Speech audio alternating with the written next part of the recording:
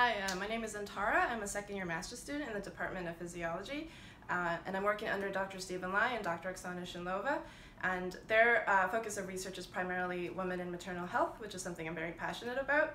And so my master's project in particular, we're proposing that magnetic resonance imaging can be introduced as a novel screening tool for preterm birth by detecting changes that occur in the female reproductive tract prior to term delivery and preterm delivery. And so it's a very exciting project, and unfortunately there's a lot of ups and downs that usually comes with research projects. And so if I were to offer a tip, I guess just look after your mental health. That's really important, I feel like.